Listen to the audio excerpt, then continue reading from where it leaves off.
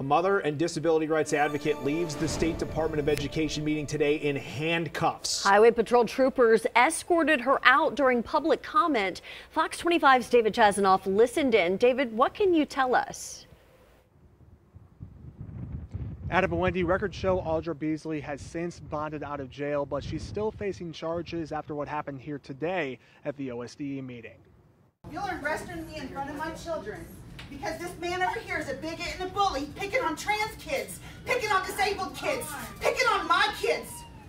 My kids are crying, Ryan Walters. What I saw, I do not even know how to put into words. During public comment at the OSDE meeting Thursday, Audra Beasley asked Ryan Walters if he would provide accommodations for her child who has a disability. You have intentionally denied my child restroom access in this building. You all have. Beasley also called out the state superintendent. You are an embarrassment to Oklahoma. You are a downright embarrassment.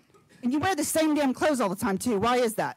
When she hit her time limit, chaos ensued. You are an obnoxious bigot and bully. Thank you, Audra.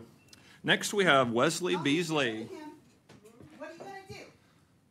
What are y'all going to do? Thank you, Audra. Go ahead, Wesley. You are disgusting.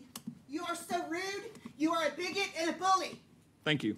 Beasley continued to speak as state troopers escorted her out in handcuffs, a situation that shocked people in the room. We just saw a mother with her 3 kids be ripped away from her kids, handcuffed in front of her kids as they cried out for her. Beasley was taken to the Oklahoma County Jail before being released on a $500 bond.